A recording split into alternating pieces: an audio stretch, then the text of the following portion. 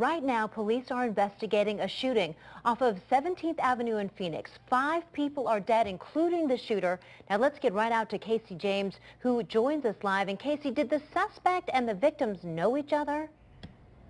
Karen, that is just one of many questions police are trying to figure out right now in this bizarre shooting that happened right behind me in the apartment complex you see.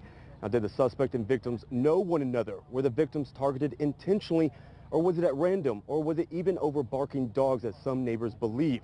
And Karen, Steve, 2 dogs in the victim's home were found shot dead, as well as the 4 people inside.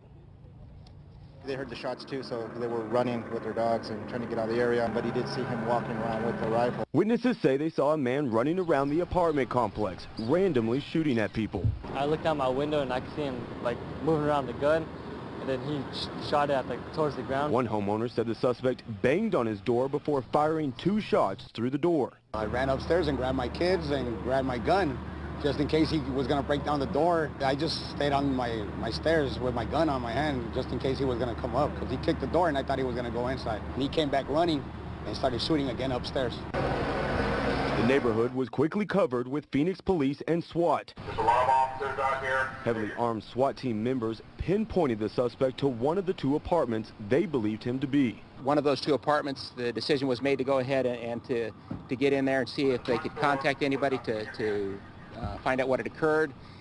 When they got to the back patio area, they found 2 people who had been deceased, obviously deceased from gunshot wounds. They went ahead and made an emergency entry into the apartment and discovered 2 other victims inside. A total of 4 people were shot dead in one apartment. SWAT quickly raided the apartment next door. They went in there and they located the suspect, and he had died of was believed to be a self-inflicted gunshot wound.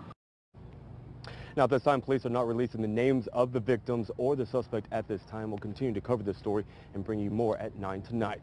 Back to you.